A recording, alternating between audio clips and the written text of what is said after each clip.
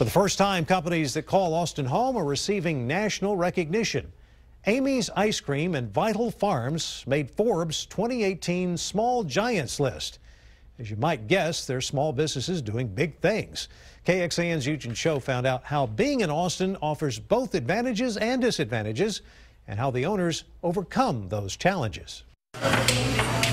It all seems natural.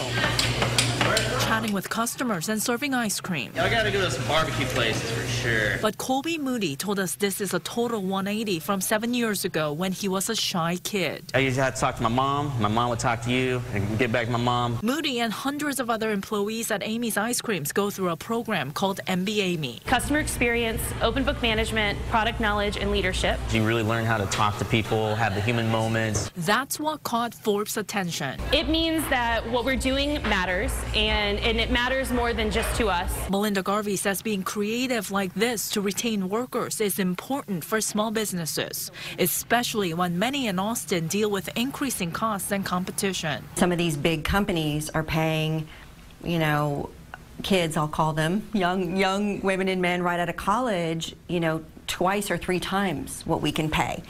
That's a real challenge. All of us want to be able to pay our employees more because the cost of living for the people who work for us is rising as well, and it's difficult. By brainstorming with other owners, Austin local business community is very well networked. They hope they can continue to find unique ways to thrive in Austin.